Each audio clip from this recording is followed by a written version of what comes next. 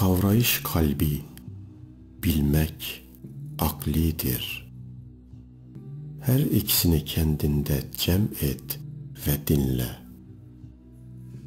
Hak yolunda olaylara kendi benliğin üzerinden bakma. Sebep ve vesile hepsi haktandır. Ben diyerek baktığın ve beklentilerde bulunduğun sürece hakkı bulamazsın. Sen senliğinle bakarken cümle sebepler sana karanlığın perdeleri olur.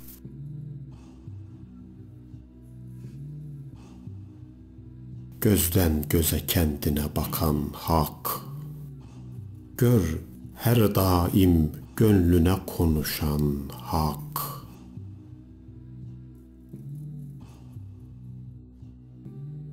Düşünmenin dahi sesli konuşmak olduğu dünya rüyasından uyan, Allah'ın nuruyla bak.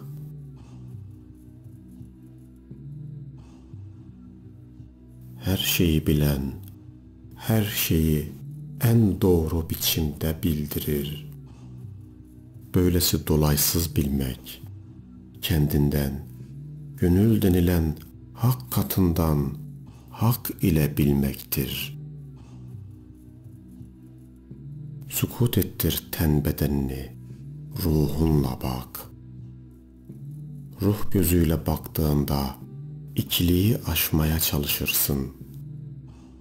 İkiliği aştığında zamanın ve mekanın dirisi olursun.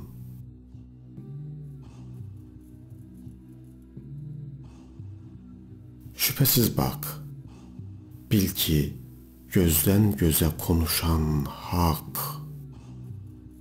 Şüphelenme, şüphe lezzeti bozan zehir misali insanın yüreğine işler.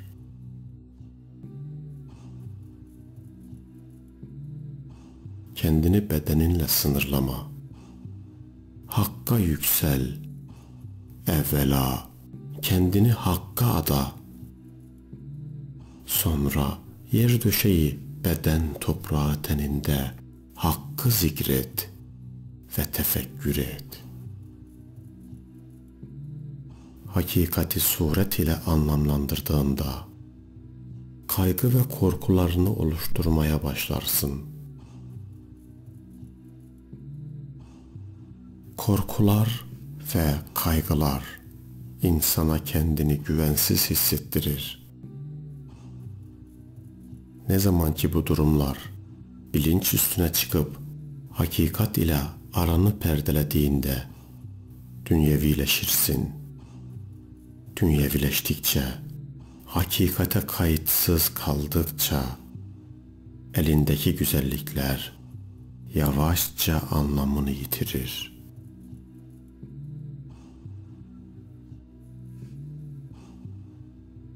Hakkın nuruyla bakan, bilinmesi gerekeni kalp gözüyle bilir. Kendini hızlandırma, acele etme. Acelecilik fıtratı öldürür. Ruhunun derinliklerini hissetmeyi öldürür. Hakkı nimet ve hakikat deryasından zevk etmeyi öldürür. Acelecilik, her işi ve her şeyi tadında yaşamayı öldürür. Hayatı anda kalarak, acele etmeden hakkın iradesini kendi iraden gibi yaşa. Hakkın ilim deryasına dal. Rabbinin varlık üzerindeki sıfat, esma ve fiillerini müşahede et. Parçadan bakıp bütünü gör. Her gördüğün göründüğü gibi değildir elbet. İnsan bedeni bu aleme hakkın nur kapısıdır. Hak bizden aleme rahmet yağdırır. senin gördüklerin senden sana bir haldir. İçgörüyle bak, iman gözüyle bak, hakkı suretlerde arama. Bil ki gördüğün suretler hakka perdedir. Hak, her yerden her şeyi kuşatan fiiliyatıyla görünür her dem her yerde. Dile Rabbinden dilediğin biçimde, sana özel bir melek yaratsın. Dilerken de iraden ve dileğin sende olmadığını anla. Tüm gördüklerini gönlünde de gör, hepsi varlığına ayna. Hak'tan gayrı hiçbir şey yok. Hak ile hemhal ol. Ten elbiseni çıkar, suret perdelerini at.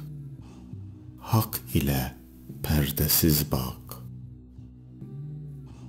Melekler insanın hallerine hizmet etmekte. Bir kısmı insandan görünmekte. Ve sende var olan görme, duyma, hissetme, algılama, kavrama gibi melekelerle zuhur etmekte.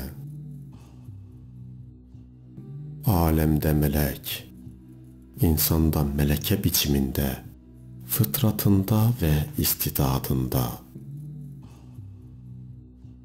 Her ne var ise alemde, o var Adem'de. Sen de sendeki melekelerini açığa çıkarmaya bak.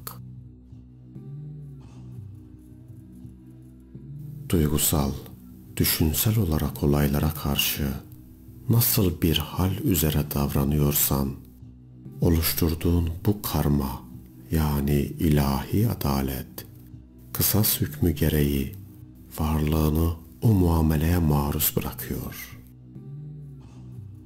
Kısas şudur: iddia sahibi iddiasıyla sınanır.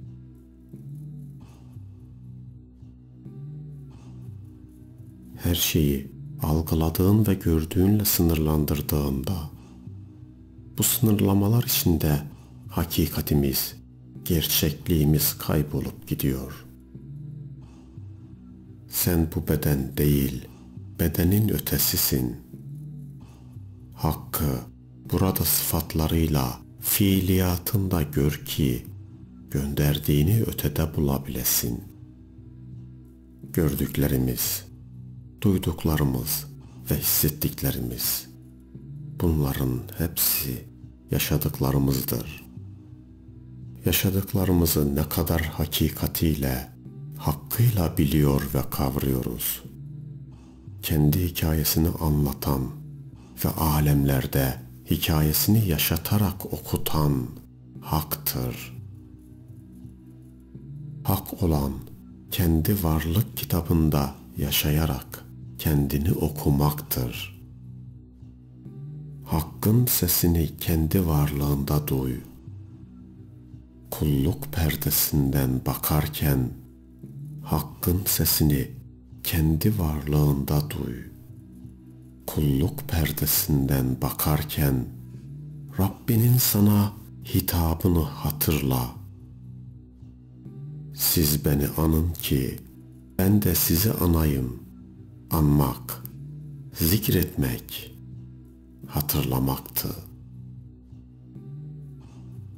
Sen Rabbini zikrettikçe, hatırladıkça, Rabbin de seni anmakta ve seninle konuşmakta.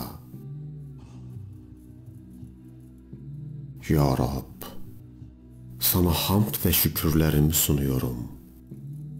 Elhamdülillah. Artık sorularımın cevabını senden bekliyorum. Ya Hak.